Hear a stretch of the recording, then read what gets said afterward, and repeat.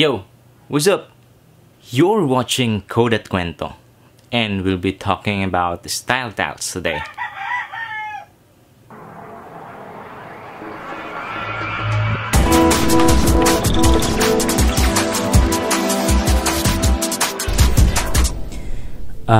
In the last video, napag-usapan natin yung tungkol sa style tiles, and now we'll go in depth with style tiles today. So, what is style tiles? Style tiles are a design deliverable consisting of fonts, colors, and interface elements that communicate the essence of a visual brand for the web. So you can learn more at styletil.es. So you can read more about that. But for now, we'll be talking about the elements that are consisting the style tiles. So, paano ba tayo pipili? Paano ba tayo kukuha ng tamang colors? And yeah, let's dive into those. First thing is how to choose your fonts. If you are already a designer or a graduate of a design school, probably you know how to choose your fonts. Or if the client already provided you with branding guidelines, they already have a fonts or font colors or font sizes in place. So if you're that kind of designer, so pwede nyo nang i-skip tong period na to. Then let's just see each other next week. For this video, I will be talking about those who are not really familiar with designing their own site or designing a client site, basing or choosing what type of fonts and colors are good for specific clients. So basically, in choosing your fonts, you have to know your fonts. Here are some of the four main categories of fonts. First is the serifs. So the serifs are those letters with short lines coming off the edges. So they are viewed as more formal and traditional, and they are best suited for print. The next type of font is the sans serifs. So sans serifs are, of course, letters without the serifs. So they are viewed as informal and playful, and they are best suited for digital. Third are scripts. Scripts resembles handwriting and often use in formal invitations, such as this one. This font that I use here is called the Zapino. Basically, they're good for headings, but they are not ideal for the body copy. Next and the last would be the decorative fonts. So they're informal fonts viewed as originals. They are best suited for headlines, but not body copy. And yep, second is you must know your message. Kanino ba tayo nakikipag-usap, or sino yung audience natin, at ano yung message ng pinaka-website natin or ng pinaka-design natin. If you're undecided, first you must ask yourself, is the project formal or casual? Should the text be bold or lighter? So is the typeface for large text or for small? How will it pair with colors or images? Does the mood of lettering match the words being read? You really have to understand what are we trying to communicate, and who are the clients and who are the customers for it to be successfully executed. So next would be some rule of thumbs.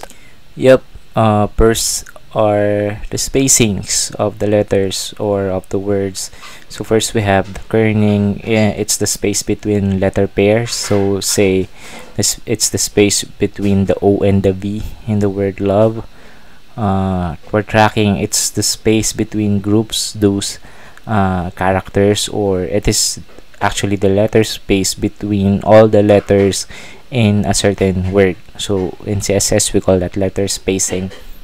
And lastly, leading. Leading is the amount of space between lines of text. So it's the line height. So it's the distance between the word love and the word type. Yeah, that's about it.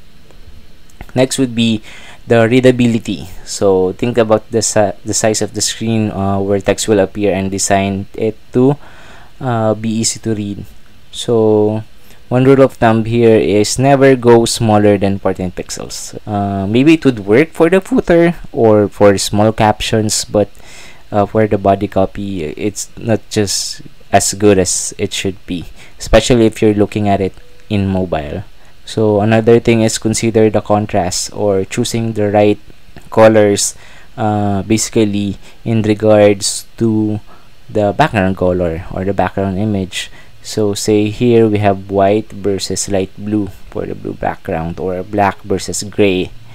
As much as possible, there must be clear contrast between the letters, not only by colors but also by sizing. Say there has to be a clear contrast between the sizing of the header and the sizing of the subheading, its relationship with the size of the body.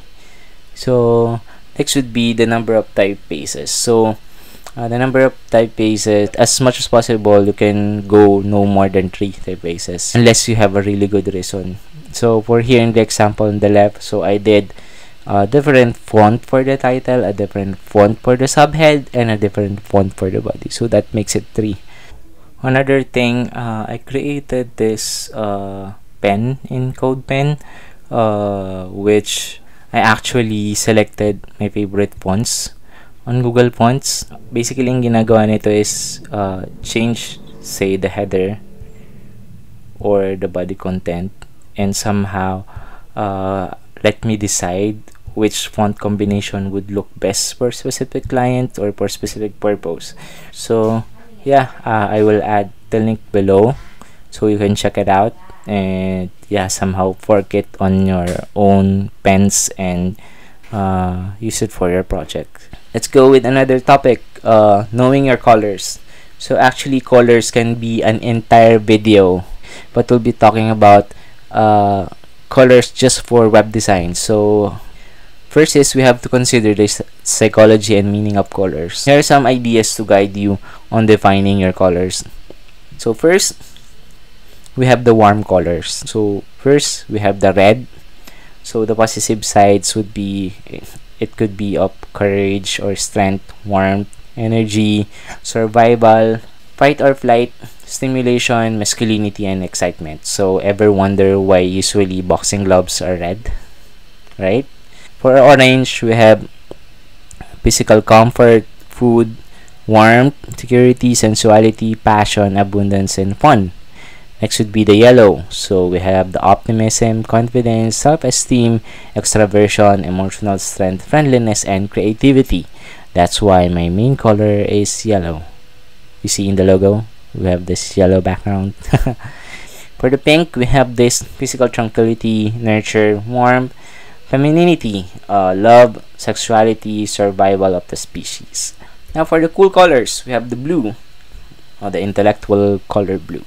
We have this intelligence, communication, trust, efficiency, serenity, duty, logic, coolness, reflection, and calm. So basically, blue is the usual color for corporate because it shows up intelligence. So you would see them on banks or real estate, or anything that has to do with some intelligence and trust. For the green, we have balance. The positive would be harmony, refreshment, universal love, rest, restoration, reassurance, environmental awareness, equilibrium, and peace. Violet is a sense somewhat spiritual. So it's either spiritual awareness, containment, vision, luxury, authenticity, truth, and quality. Yeah, let's go with the neutral colors. The neutral colors are white, black, gray, and brown. So for the white, so you know it's hygiene, sterility, clarity, purity, cleanness, simplicity, sophistication, and efficiency.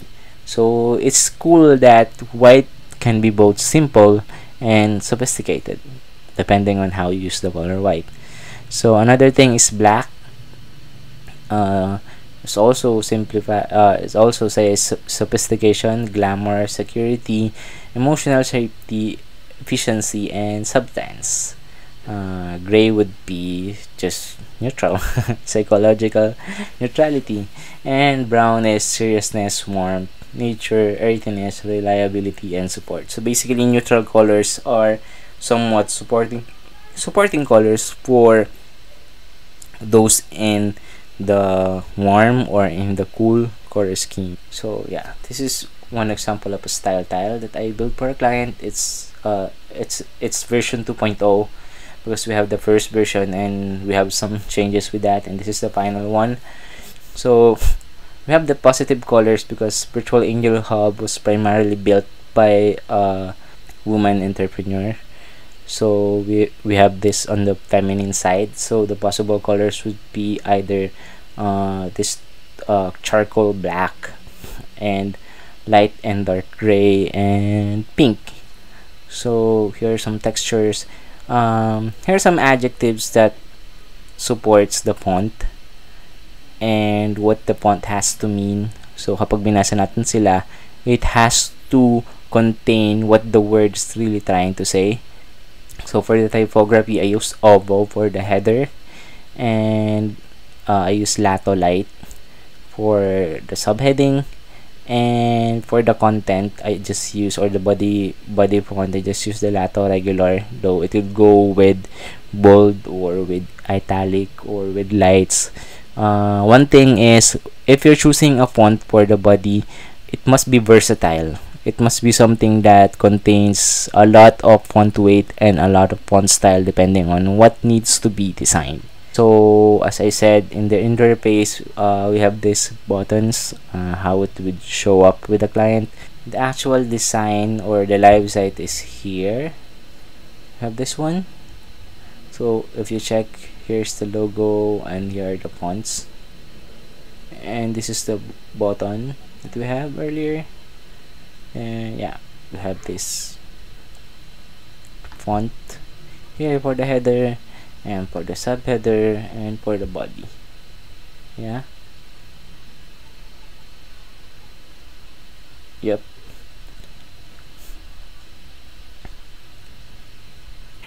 Salamat.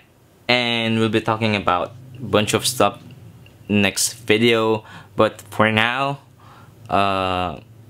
leave some comment below if you have some questions or suggestions, and as well as subscribe if you haven't, since you're already here.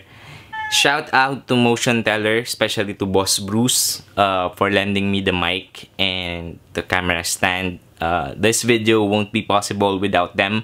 Kung kailangan nyo na magko-cover ng videos sa weddings, please check them out.